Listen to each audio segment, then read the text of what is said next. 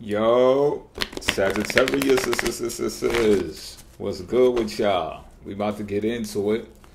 Cross watchers, you're welcome. You can be here, of course.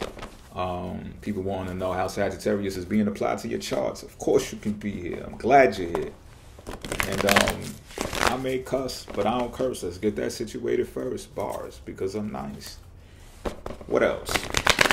If you want to get in contact with me, or you know someone who wants to get in contact with me because they can benefit, or you can benefit from what it is that I do here and how I do it, there'll be a link to my website in the description box that'll take you to my calendar. For my calendar, you can arrange an appointment with me via Google Meet, pause, because that's crazy. But you can do it face-to-face, pause, crazy again. And if you don't want to do it like that, we can do it over the phone. And I know that's kind of crazy too, so I'm going to pause again. But I'm serious. We could pick apart your chart, bars, right? Or we do a tarot reading. I'll adjust. I'm a mutable sign. That's what I do. I ain't gonna don't get too crazy though. Calm your tits. I ain't going too far. And with that being said, let's get these cards read. Bars. 3-card draw ain't gonna hold you long. Pause. This card is relative to the Sagittarius energy at hand. It is the Judgment in reverse. This card is relative to how you feel about the Judgment in reverse. The 2 of Cups in reverse. This card is relative to the factor to consider regarding this situation. The 4 of Pentacles.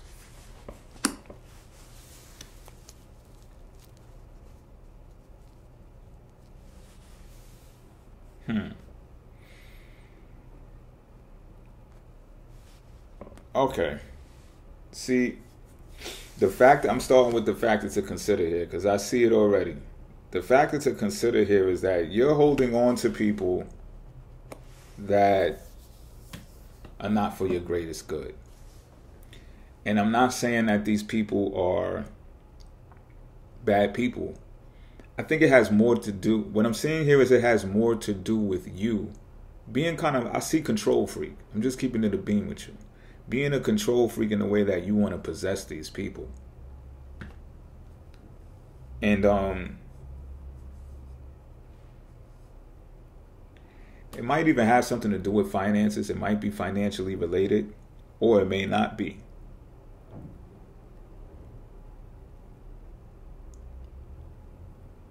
It may or may not be.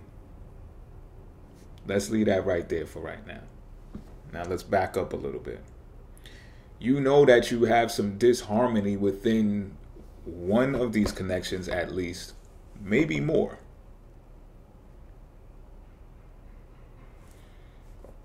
I'm under the impression of in a relationship, maybe just for the money.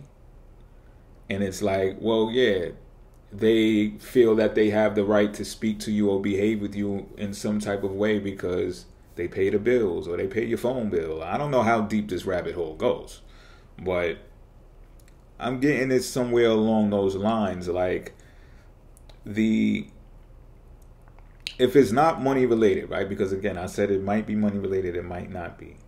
It's a toxic relationship. And it's the toxicity that has you holding on to it. The sex might be good. You know what I mean? And it could just be merely that. You might even feel like you can't find someone else that's going to fuck you like that. I'm just keeping it a beam, yo.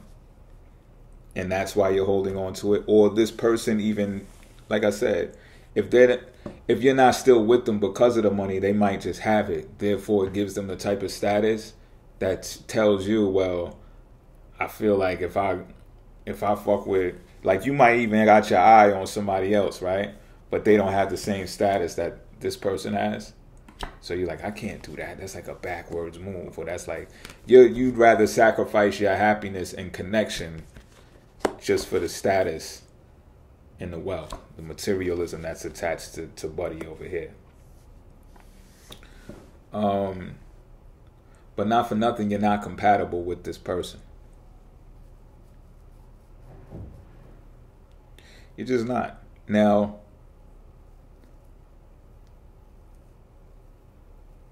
the situation at hand here,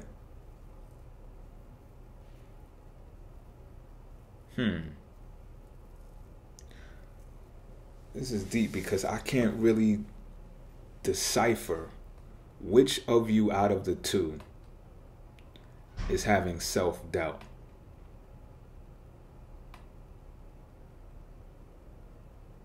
Okay, I got it.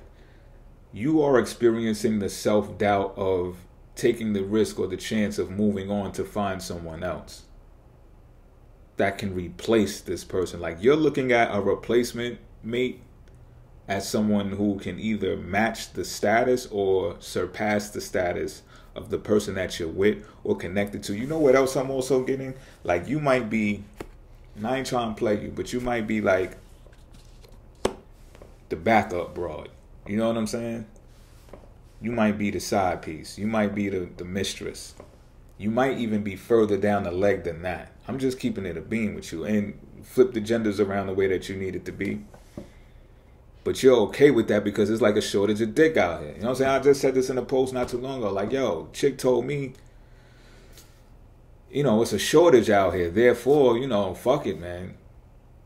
Your man's like all like both ours type shit. It's how, you know, how the chicks is on it right now. Males included. So it's like the chicks are starting to, y'all know where I'm taking this, right? I get that kind of vibe. It might be one of those situations. So that's where your self-doubt comes from. But you're also unaware. You're not aware of how, you're not aware of yourself. Of the power that you hold, like self-worth, first of all. And you might be, because I know y'all Sagittarius, you might be like, there's no fucking way I'm a Sagittarius, motherfucker. I know what I'm worth, and I'm trying to tell you, nah, no, you really don't. If you knew, you'd be moving on that motherfucking shit. So if it don't apply, don't let it fly. This ain't your reading, you can shut it off right now. But you're indecisive about busting a move that can really validate your self-worth. And that indecisiveness, comes from the type of gossip that can come from going around this dude's say-so or his validation. You understand what I'm saying? The gossip would be like, oh, how could you, you know, if so-and-so find out, they're going to look at you like, or they're going to say this, that, and the third. And all this malicious gossip is going on around. And it's like, you do with this what you want to do with this. You know what I mean? Because there is no outcome card out here. It's just that the factor to consider is not for nothing as well. This person knows that they can hold on to you the same way that you're holding on to them. By holding on to their coins, holding on to their money, or just that coin is you. And it's like the coin that doesn't grow. It doesn't exponentially grow in value because it's being held on to. The only interest being garnered from it is the interest of Buddy right here. If you get what I'm saying. You only gonna grow as far as he lets you. Or she lets you. That's all I got for now. Till next time.